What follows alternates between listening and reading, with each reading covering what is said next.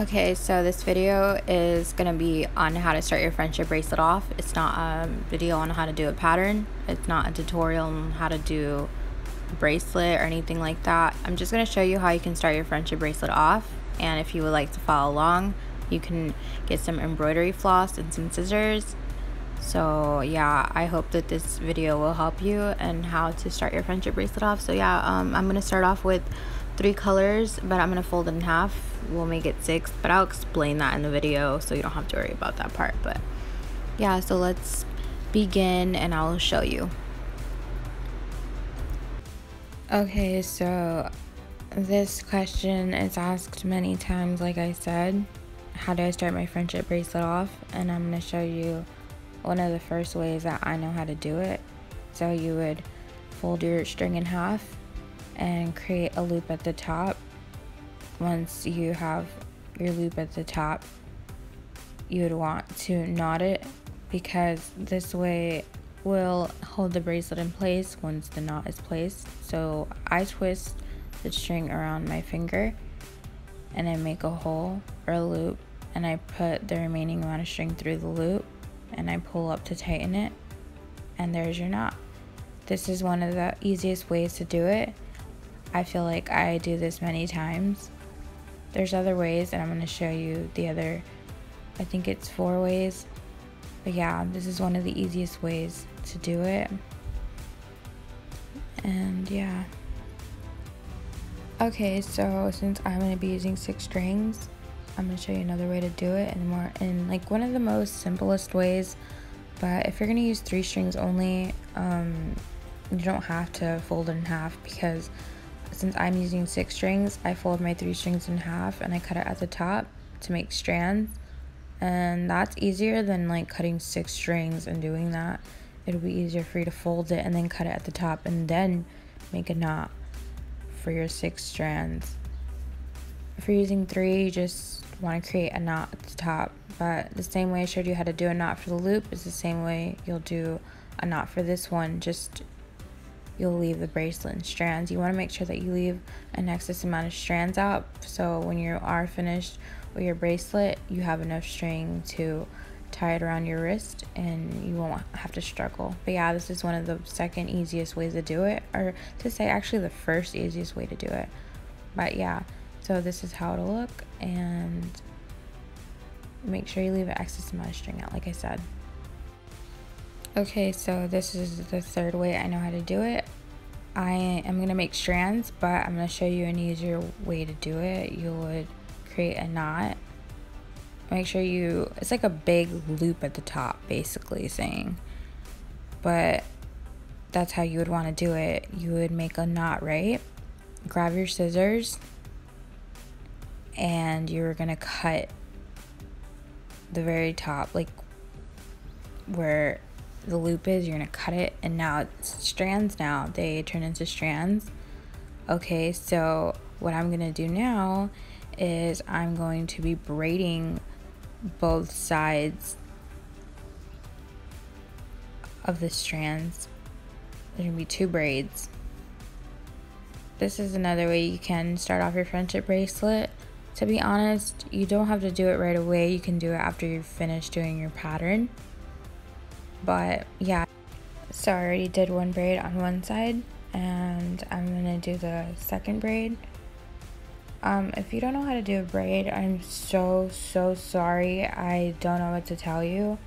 If you would like for me to do a video and a tutorial on how to do a braid, I would be more than happy to do that, because but I personally, I felt like when I was younger, I was like, wow, a braid is super hard. But in reality, you just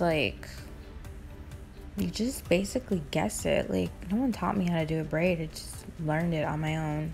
But yeah, for this particular braid, for this friendship bracelet, it is a very tiny braid.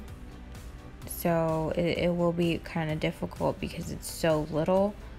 But once you get the hang of it, you get the hang of it, and you really don't need like any how do you say it? You don't really need to like struggle through it. It'll be way easier for you. But the thing is, the harder part is when you have to make that tiny little knot at the end of the braid. For that, I would say you have an excess amount of strands of string, so it won't be that hard for you. But for me, I've done it for so long, I just don't really care how it looks when I do make that tiny little knot at the end. But yeah, so once I finish my braid, as you can see, I'm gonna make that tiny little knot at the top. So I usually wrap it around my pinky finger as if I were doing a knot, like for any friendship bracelet. So as you can see, I am struggling right now, but it's so I won't knock my phone down, but I'm gonna eventually get it. And it doesn't matter how it looks, can look however. Just want to make sure that you make it. And there you go, I already did the 2 little tiny knots. And yeah, this is another way you can start your friendship bracelet off. It's really cute and it looks real nice. And you would start your pattern afterwards. And this is one of the other ways that I know how to do it. And I'll show you 2 more ways how to start your friendship bracelet off. Okay, so we're going to do the same thing we did for the last how to start my friendship bracelet off thing that I showed you. So you're going to make a big giant loop, put a knot, and then cut it at the top. But this time we're not going to do 2 little tiny braids. We're going to do 1 big giant braid. So once you do that, you're going to have your strands and a knot. It's going to look like a regular friendship bracelet, but we're going to do 1 big fat braid. 1 big fat braid, well, yeah, it's like literally 1 braid and it's fat. So this is how I do it. I separate my string. So I'm going to separate it in 3, and it's going to be with 2 with each color, and I'm going to make a braid. I'm going to try to show you how to do a braid. I'm sorry if you don't know how to do a braid, but it's really not that hard, like I said.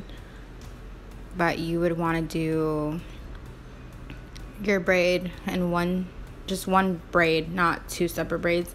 That's how I sometimes start my bracelet off, but I don't like do it right away. I sometimes wait to finish my bracelet and then I do the braids like at the end, like when I'm done with my bracelet. But if you want, you can actually do it before you start your bracelet. It's either or, it doesn't really matter how you do it. But yeah, so this is how I do my braid. I'm not sure if you can learn by this, because to be honest, I don't know if anybody doesn't know how to do one, but yeah, that's how you would do it at first. And okay, so I'm gonna keep going and until I reach to the very end. And there's not much explaining to do, to be honest, because you're just doing a braid. If you would like for me to do a tutorial on how to do a braid, I'll be more than glad to do it.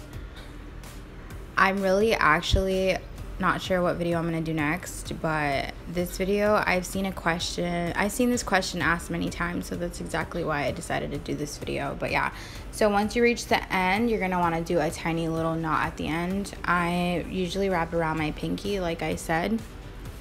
You're going to want to wrap it around your pinky, and once you get the hole, you're going to want to put the rest of the string through it, and you're going to want to pull down. As you can see, it looks like really messed up, but I'm going to end up fixing it. So if you're not able to, just keep trying. If not, just leave it like that. I don't think it really matters, to be honest. So that's how that would look. Well, it looks kind of ugly, but I'm going to fix it, like I said. So yeah, that's how you would want your bracelet to look when you're finished doing the big fat braid. Okay, so now we're gonna start off with I would say a wrapped loop or a knotted loop, however, but it's gonna be like knotted at the top. A wrapped loop, I don't know how you say it. Okay, so one end is gonna be like, you're gonna cut your string together, so they're gonna be even, and on the other end, it's not gonna be even. So you're gonna use one of the strings that you're gonna be using to do this bracelet has to be longer than the other strings, just for the fact that you're going to need that same string to do the knotted loop. You see, as you can see, the white, I'm going to use the white one, so the white string to make my knotted loop. So that's why I cut more of the white string than the other colors. So once you do a knotted loop, you're going to want to make sure you know where you're going to start your bracelet off. So you're going to want to do the loop at the top, right? But make sure you... Okay, like I said, you're going to want to know where you're going to start your loop at the top. Okay, so you're going to want to... So basically you're going to be doing forward, backward, forward, backward, forward, backward, or backward, forward, backward, forward. It does not matter what order you do this in, but it has to be forward, backward, or backward, forward. And you have to keep doing it continuously, like in a pattern. If you don't know how to do your backward or forward knots, it's gonna be kind of like complicated to do this, but I'm gonna try to show you my best on how to do the backward forward knots or the forward backward knots. You're just gonna want to keep doing it like in an A-B pattern, because it's gonna look better. Because if you do it like in one single pattern, like just completely like just forward knots, it's not gonna end up looking the same way. I don't know how to explain it, but I think I tried to do it like just forward knots and it just looked really ugly. Like it just didn't look the same. I don't know if you guys ever heard about the Chinese staircase friendship bracelet pattern, but I think it ends up looking like that. So I'm already doing a forward knot, and now I'm gonna be doing a backward knot. So a backward knot would be like a backwards 4. If you don't know your knots, I actually did a video. My very first video on my channel is the 4 basic knots in a friendship bracelet. So if you would want to look at that video first, you can definitely, and I think it'll help you more so you won't be like confused. So once you start doing your knots, you're gonna just want to keep going. To be honest, I don't really know if there's a certain length that the loop has to be, but I don't measure it. I just go by what I know. Like I don't know, I just guess basically. I don't even cut my string a certain length either. I just assume, you know?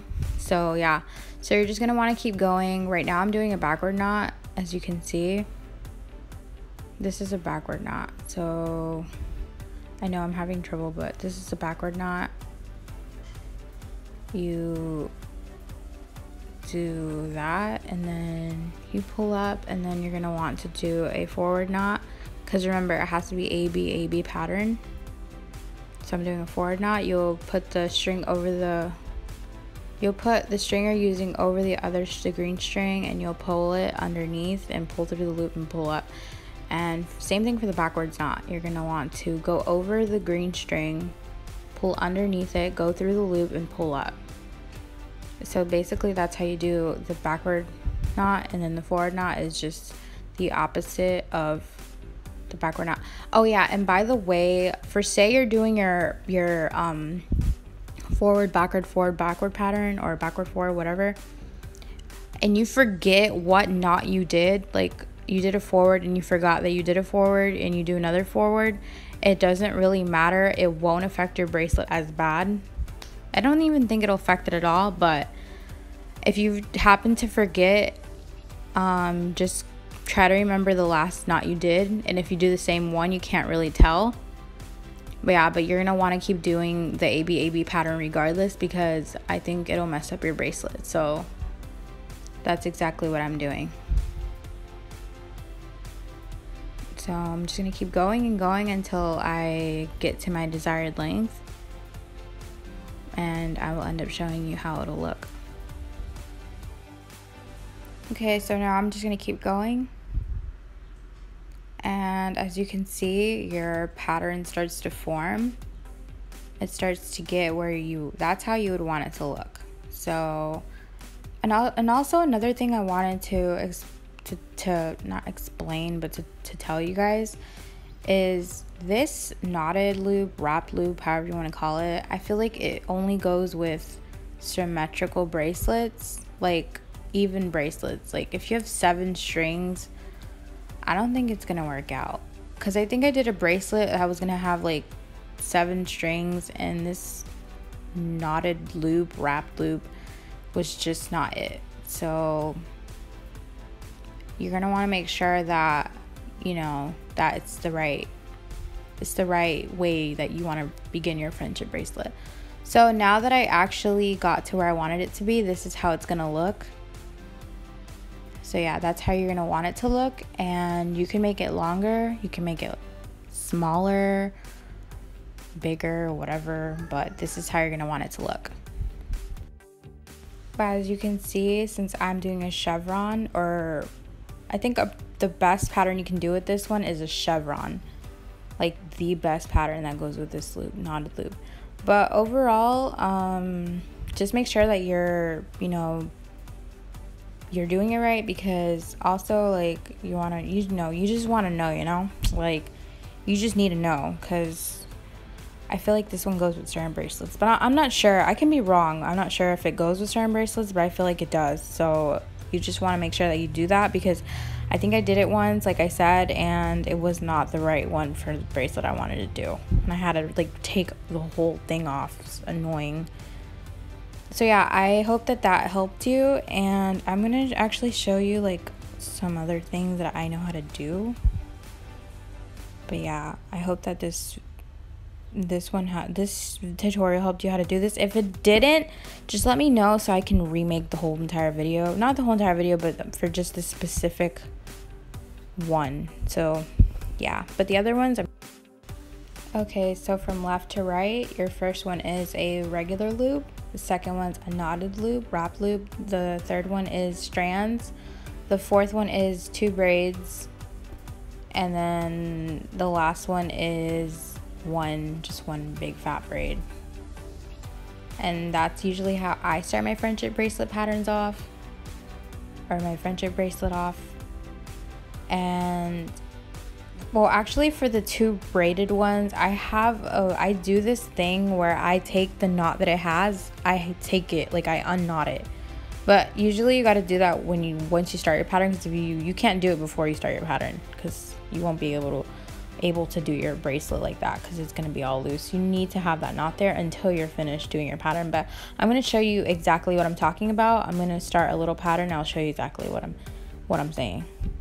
Okay, so this is an example. I did a little chevron.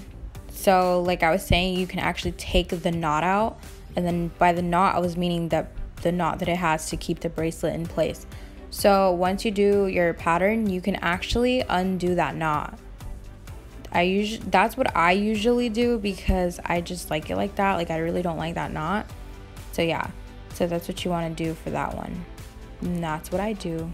I would honestly like fix the braids, but other than that, that's how it would look.